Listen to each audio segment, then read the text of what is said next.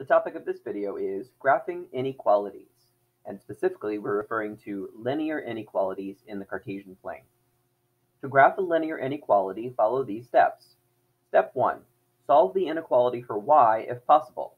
If it does not have a y, solve it for x instead. Step 2. If the inequality involves the symbols less than or greater than, graph the inequality as if it was an equality using a dashed line. If the inequality involves the symbols less than or equal to, or greater than or equal to, graph the inequality as if it was an equality using a solid line. Step 3. Shade one side of the line according to the following. If it says y greater or y greater than or equal to, then shade above the line. If it says y less or y less than or equal to, then shade below the line.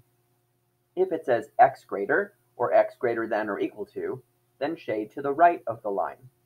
If it says x less or x less than or equal to, then shade to the left of the line. This last part may seem like a lot of information to remember. However, if you recall that an x coordinate tells you how far you need to move left or right when plotting a point, then it makes sense that if your inequality says x is greater, you should shade to the right, because that's where the x values are bigger. And if it says x is less, then you should shade to the left, because that's where the x values are smaller. Similarly, a y coordinate tells you how far up or down you should go when plotting a point.